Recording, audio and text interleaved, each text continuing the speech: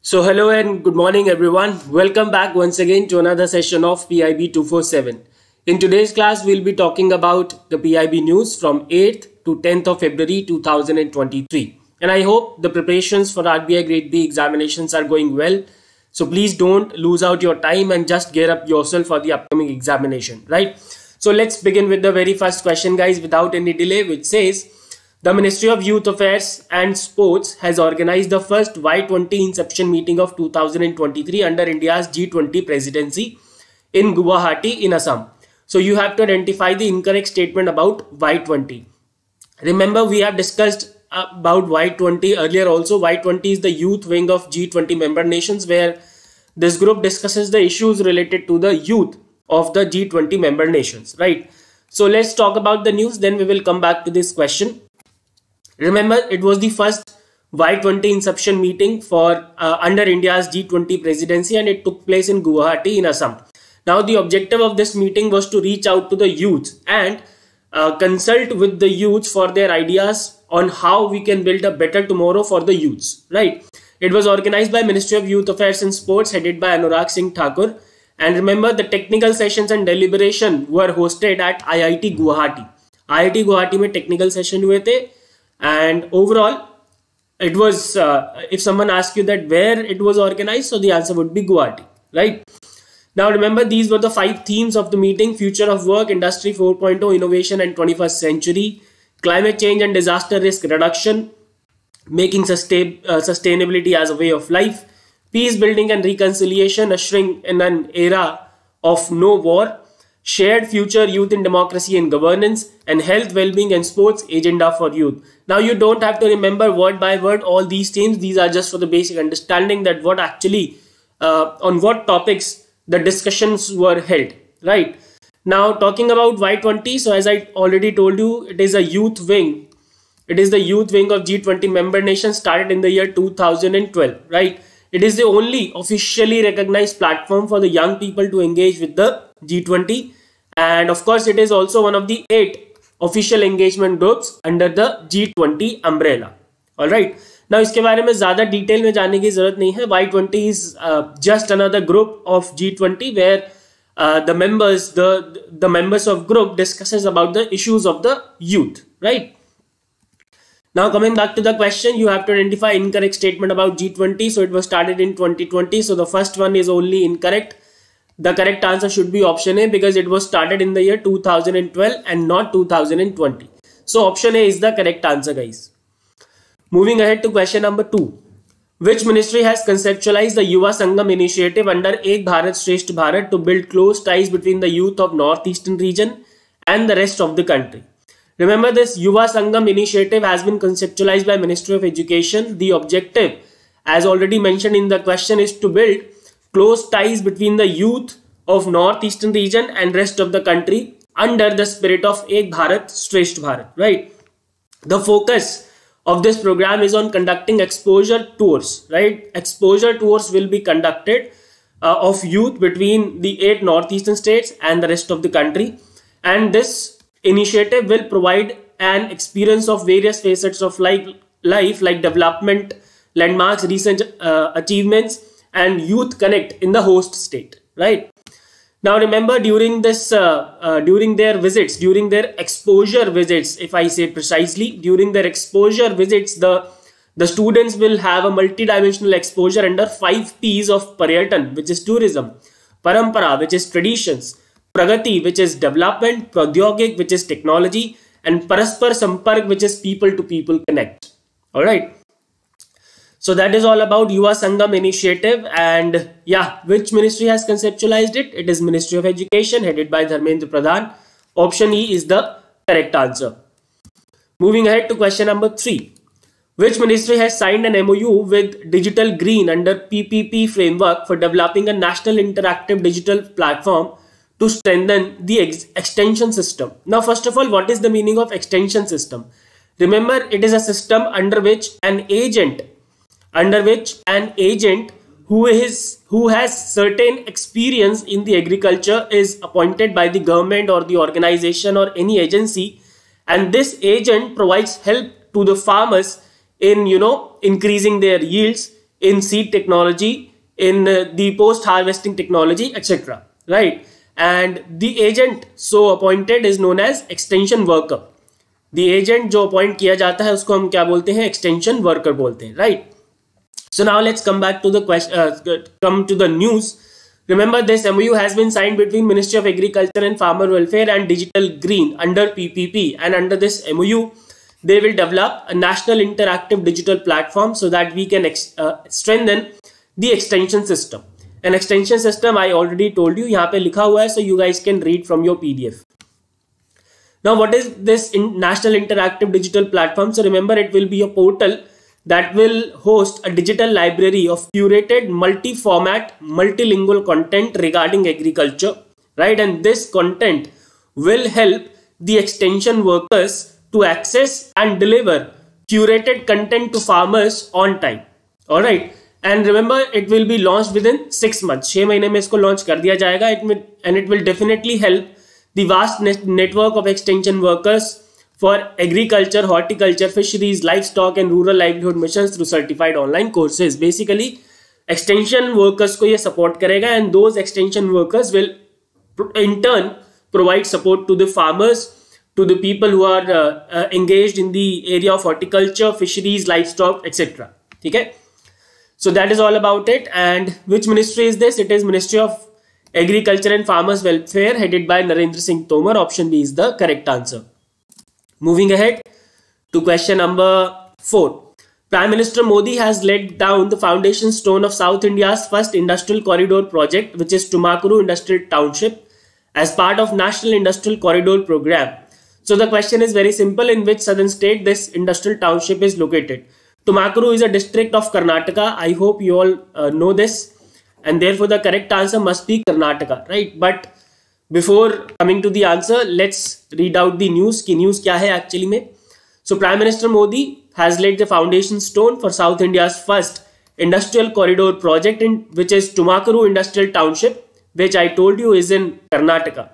Now this township will spread over 8,500 acres of land under Chennai-Bengaluru Industrial Corridor (CBIC), and it will be developed in 3 phases by central government, and central government will be developing it through National Industrial Corridor Development and Implementation Trust, and Government of Karnataka, and the Government of Karnataka will be developing it through Karnataka Industrial Area Development Board, right? Now remember, the target industrial sector of Tumakuru Township will be the food products, textile and apparels, electronics, auto and auto components, pharmaceuticals, chemicals, engineering, general manufacturing, etc. And it will be connected with Mumbai-Chennai National Highway, Bengaluru International Airport, Tumakuru Railway Station and Bengaluru Port. Alright. Now talking about National Industrial Corridor Development Program, so the objective is to increase the share of manufacturing in the GDP of the country, under which 32 industrial greenfield industrial smart cities under 11 industrial corridors are being developed under this program. So if someone asks you that how many industrial corridors are being developed, the answer would be 11. And how many greenfield industrial smart cities are being developed? Answer would be 32, right? And 4 such smart industrial cities have already been completed, which are Dholera in Gujarat, Shendra Bitkin in Maharashtra, Vikram Udyogpuri in Madhya Pradesh, and integrated industrial township in Greater Noida, which is of course in Uttar Pradesh. Alright. So that is all about this news and where this industrial township is located. So option A, Karnataka, is the correct answer. Moving ahead to question number 5. Ministry of Environment, Forest and Climate Change will be organizing the first G20 Environment and Climate Sustainability Working Group meeting in Bengaluru, Karnataka under India's G20 presidency. So which of the following are the priority areas of this meeting? Remember, the priority areas of this meeting are arresting land degradation, accelerating ecosystem restoration and enriching biodiversity, promoting a sustainable and climate resilient blue economy, right, and encouraging resource efficiency and circular economy. So these 3 are the priority areas of this meeting, and hence the correct answer will be option E, all of the above. And other 2 important things which you have to remember in this news is the ministry and the location. That is it. The ministry, the location and the priority areas are the only 3 things that you have to remember in this particular news, right? Option E is the correct answer. यहाँ पे भी वही 3 चीजें लिखी हैं जो कि आपको पढ़नी है। Question number 6. You have to identify incorrect statement about fund of funds for startup schemes. Now this is not a new scheme. This is not a new scheme. It was launched in the year 2016, right? And it is in news because a parliamentary reply has been submitted during the budget session. So let's talk about the fund of funds scheme. Remember, fund of funds schemes for startups. So as the name says, the objective is to provide capital to the startups, right? So to provide much needed boost to the Indian startup ecosystem and enable access to domestic capital. So basically capital building, capital providing is the objective of this scheme. Launch year 2016, initial corpus is 10,000 crores. Now what happens under this is that this fund directly does not provide financial assistance to the startup. Instead, this fund provides the fund to the SEBI registered alternative investment fund, which are also known as daughter funds. And these alternative investment funds provides the financial assistance to the Indian startups, right, through equity and equity linked instruments. The nodal implementing agency is SIDBI, Small Industry Development Bank of India. Duration की अगर हम बात करें, so the contribution under this scheme is being provided over the 14th and 15th Finance Commission cycle, that is up to financial year 2026. And remember, the AIFs, the alternative investment funds, are required to invest at least 2 times of the amount committed by the scheme in the startups, right? उनको 2 गुना तो कम से कम देना ही पड़ेगा उनको, उससे कम में काम नहीं चलेगा. So that is all about this scheme. Now you have to identify incorrect statement. It was approved and established in 2016. सही बात है. It has corpus of 10,000 crore. Contribution under it is being provided over 14th and 15th Finance Commission. SIDBI is the nodal agency, right? And this fund directly makes investment in beneficiary startups. No, it gives funds to AIFs, and these AIFs in turn give support to the startups. So option E is the incorrect statement, which is the correct answer to this question.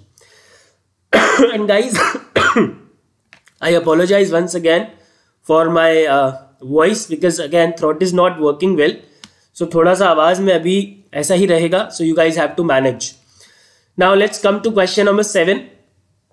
Where has the National Commission for Women organized workshop on gender responsive governance for elected women representatives, MLAs, from 7 southern and northeastern states under She is a Changemaker program. So where this was conducted, that is the question, and इसमें ज़्यादा आपको again पढ़ने की ज़रूरत नहीं है. Just remember it was conducted by National Commission for Women. Now what is this? Workshop on gender responsive governance, ठीक है, for elected women representatives. Under which program? Under She is a Changemaker program of NCW, where in Visakhapatnam in Andhra Pradesh. Now what was the objective? To sensitize and assist the elected women representatives, especially MLAs, to build on their identified strengths. How they can build on their identified strengths. That was the basic agenda of this workshop, right? It was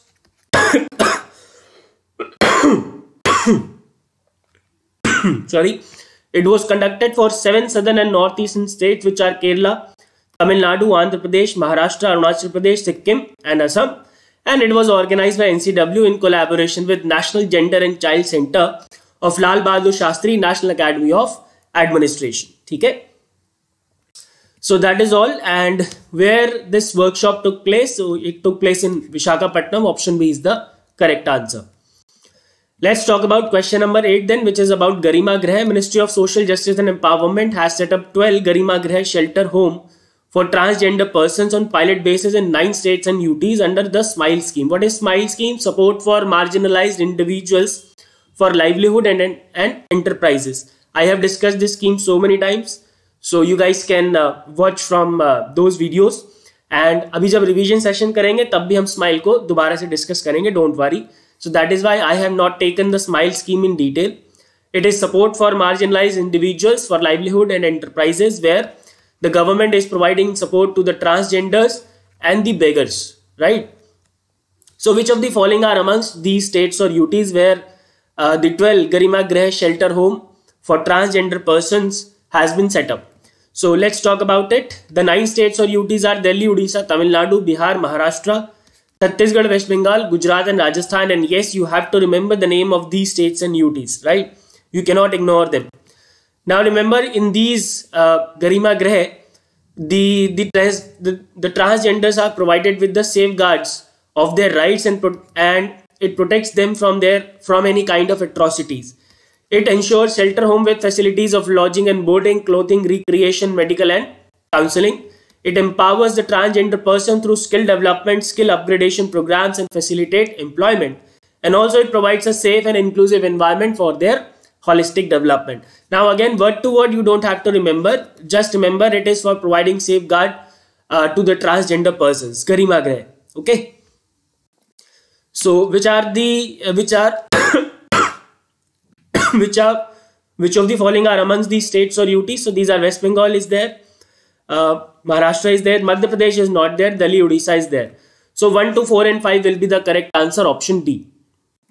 Moving ahead to the questions in short, which do not need much explanation. But before that, if you want to have the PDF, you can join the Telegram channel. The link is provided in the description.